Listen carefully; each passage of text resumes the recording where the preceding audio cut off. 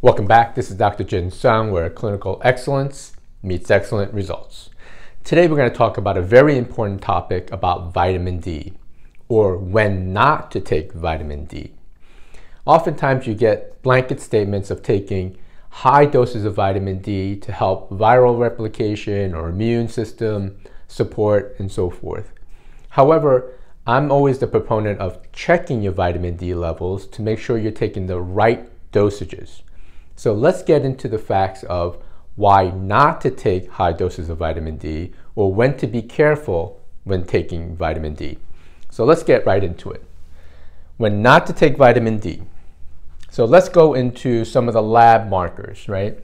Your typical lab marker is 25 hydroxy vitamin D. And in the lab, it will say 30 to 100 nanograms per milliliter. And that is measuring the inactive form of vitamin D.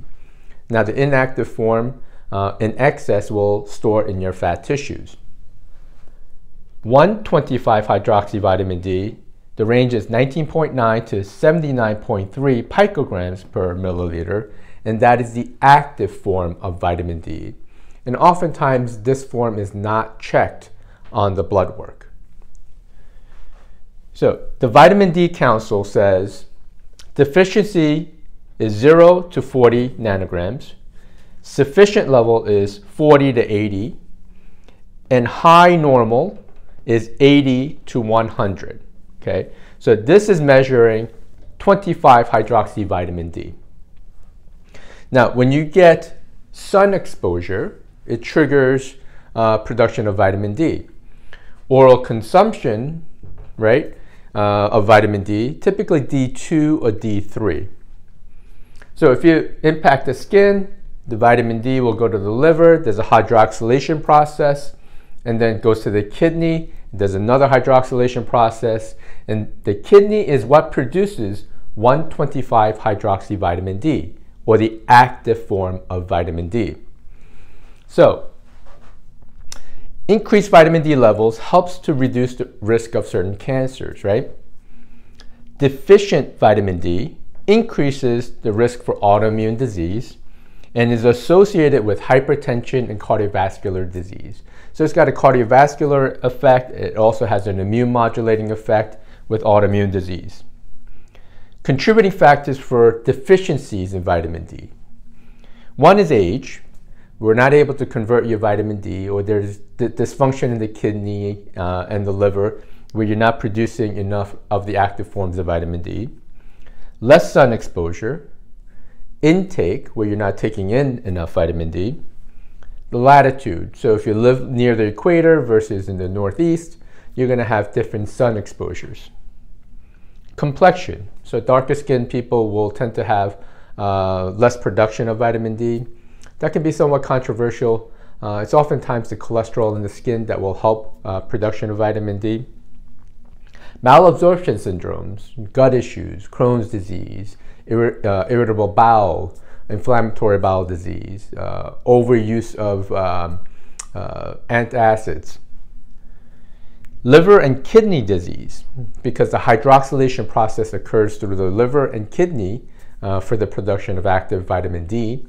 So when you have kidney disease, it can be problematic. One clinical pearl is if you have kidney disease and your GFR is very low, vitamin D may not be efficient, the D2 or D3. You might have to take the active form of vitamin D, which is calcitriol, if you have kidney disease.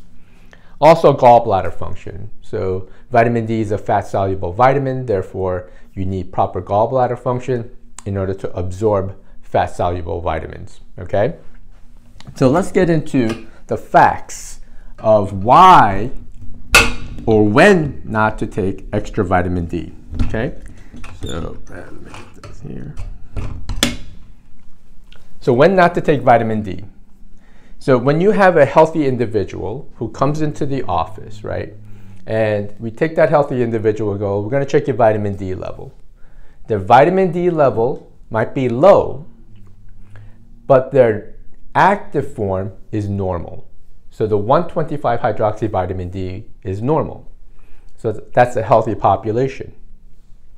So 25-hydroxyvitamin D is very important for promoting immune regulation or immune modulation, right? It's kind of the referee that helps the immune system.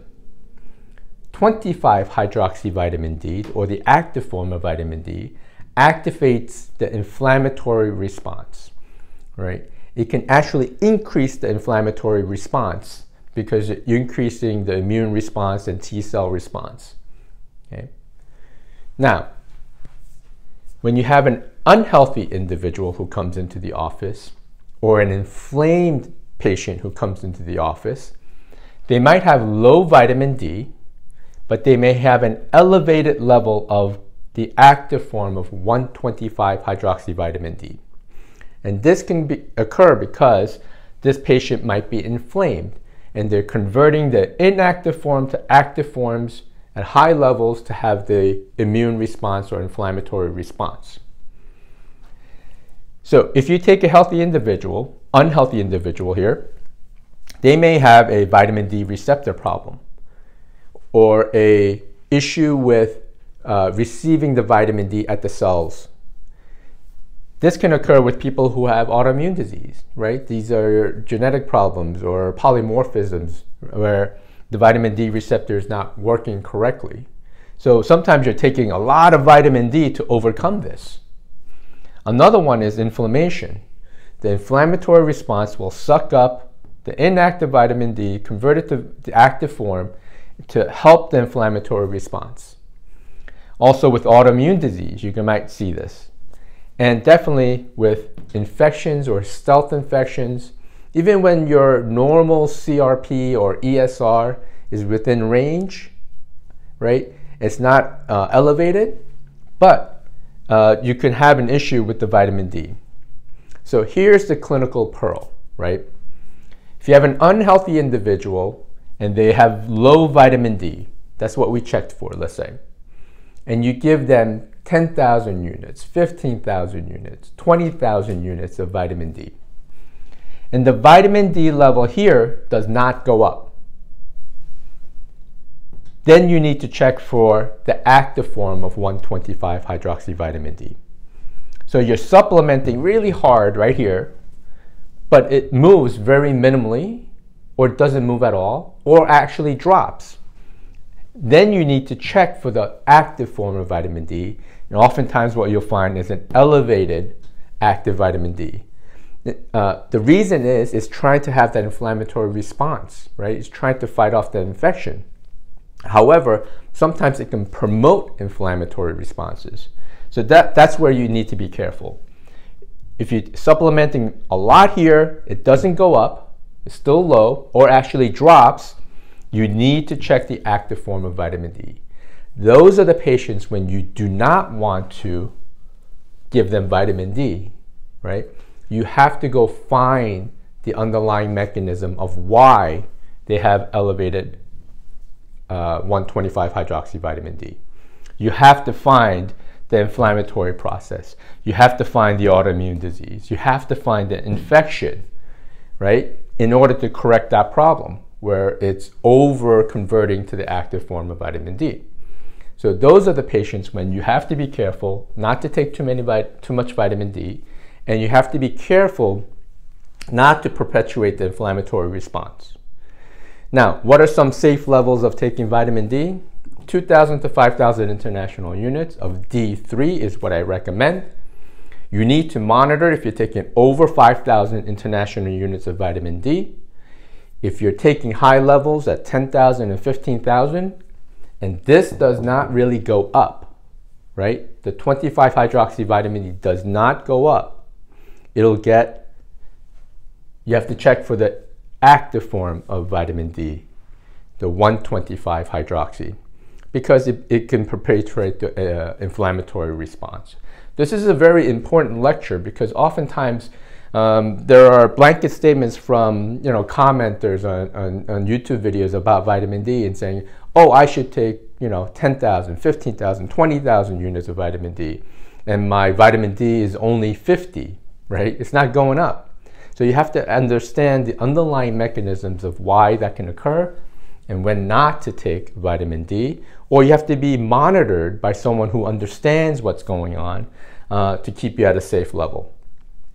I know there are cofactors that you should take with vitamin D. Obviously, you have to take magnesium, K2, and so forth.